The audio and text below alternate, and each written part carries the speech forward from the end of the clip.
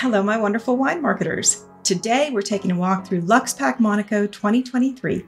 I'll talk through 12 ways that packaging is a function of marketing, not just design. I'll share with you my 3 top takeaways from Luxe Pack, and I'll offer actionable advice that you can start implementing today. So, let's get into it. Luxe Pack is recognized as the premier trade show dedicated to creative packaging. It provides a platform for discovering the latest innovations and trends within the premium packaging industry across various sectors, including cosmetics, perfumes, fine food, fashion, wine, and spirits. It brings in creative packaging manufacturers from more than 30 countries worldwide. The trade show typically spans a few days and is hosted at the Grimaldi Forum in Monaco, where design, environmental considerations, and digital innovation are emphasized in the context of packaging. Don't get me started on Monaco.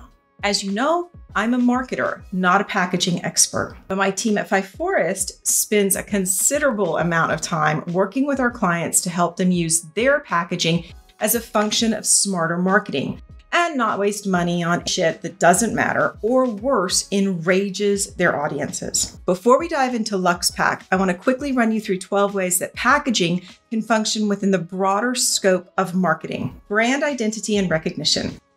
Packaging is often the first physical interaction that a consumer has with your brand. Through colors, logos, and design elements, packaging reinforces your identity and aids in building recognition in the marketplace. As a communication tool, packaging communicates essential information about the product, its benefits, and its uses. Well-designed packaging can also convey your brand's values, such as sustainability or luxury, through material choices and design aesthetics. Consumer acquisition and decision influence. Packaging plays a pivotal role in attracting customers and influencing their decision to buy your product over someone else's. Unique, eye-catching packaging can entice customers to try a product, while clear, informative labeling can help them understand its benefits. Competitive differentiation. In a crowded marketplace, such as wine, distinctive packaging can set your brand apart from your competitors. This differentiation is crucial for gaining a competitive advantage and appealing to your target audience. Promotion. Packaging can serve as a promotional tool. For instance, limited edition packaging can create a sense of urgency. QR codes or other interactive elements can engage consumers in promotional activities. Sustainability messaging. As consumers become more and more eco-conscious, sustainable packaging can communicate your brand's commitment to environmental responsibility, aligning with your marketing messages about sustainability and proving impact and dedication. Customer loyalty.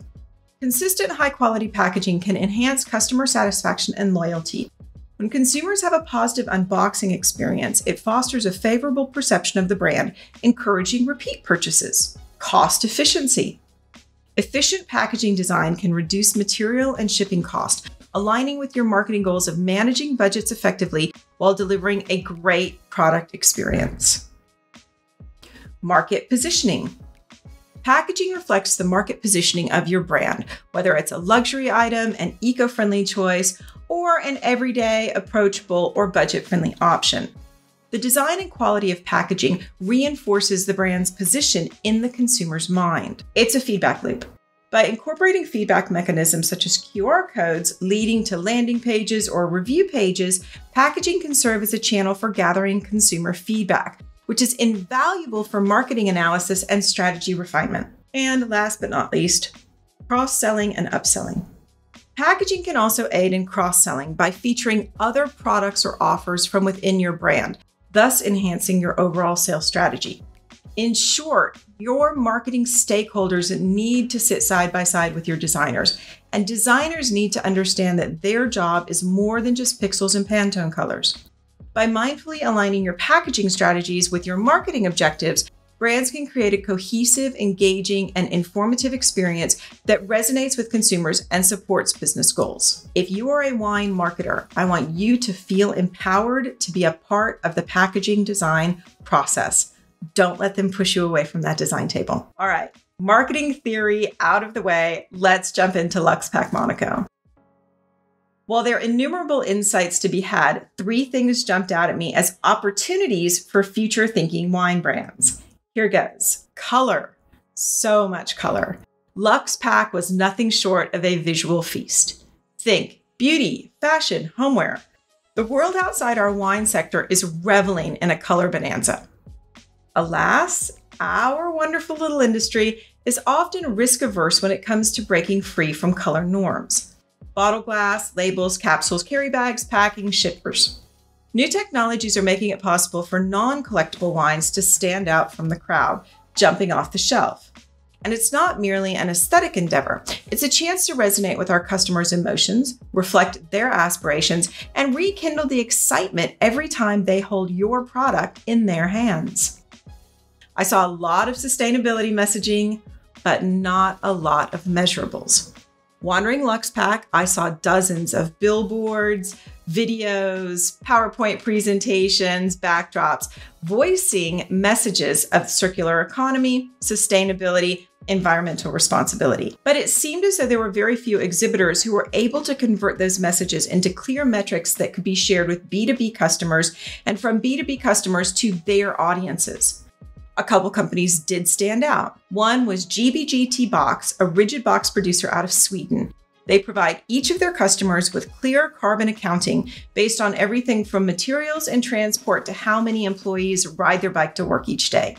This is a boon for a brand who's seeking to demonstrate tangible efforts to consumers or certifiers.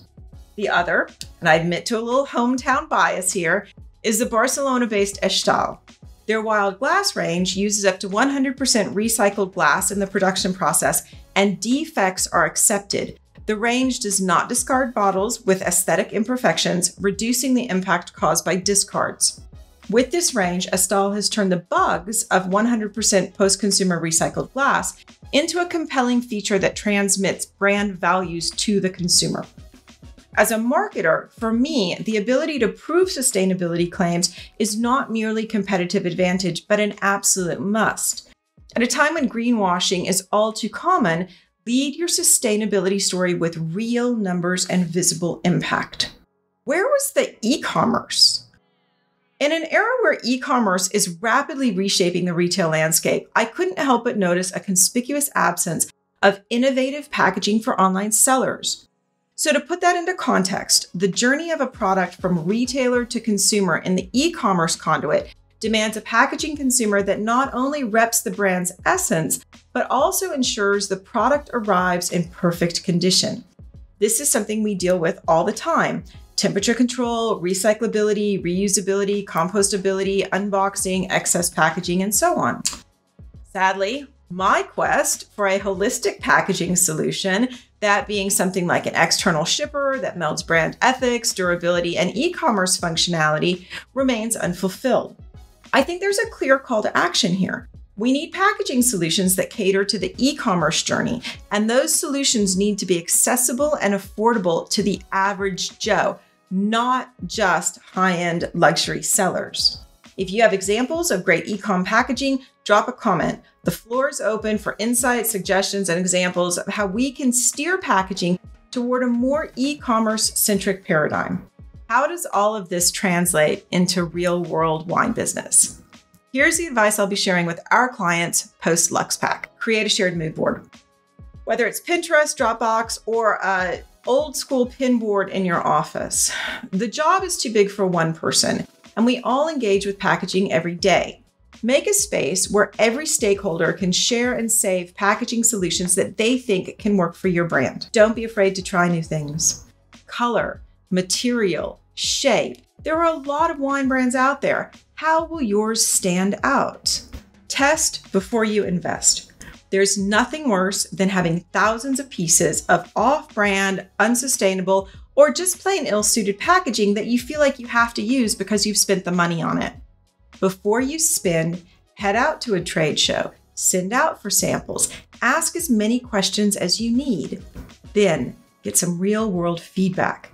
You'll hear me say this time and again, but tasting rooms are the best ever user testing you'll get. Pull aside a few regulars and ask for their feedback. Most people are happy to oblige. Don't communicate what you can't demonstrate. Make sure that you can substantiate all sustainability claims with tangible evidence. Everything needs to serve more than one purpose. Aim for packaging solutions that are both aesthetically pleasing and functionally effective, catering to the brand narrative and logistical requirements. And I have one bonus insight for the marketers in the room. Deep breath. Give yourself enough time. Demand a seat at the design table, even if you have to fight for it, and make sure that resources and expectations align. Luxe Pack was overwhelming. The process of perfecting your packaging may be overwhelming. Having been through it with clients, I see just how many hours it takes and how frustrating it can be. But that also means that many of your competitors won't put in the work, and that's an opportunity for you to kick ass. There you go. That's my recap of Luxe Pack Monaco 2023. If you've been, or if you have thoughts, questions, or feedback, drop them in the comments. Be sure to like and subscribe. And I'll be back here next week with more smart marketing for growing wineries.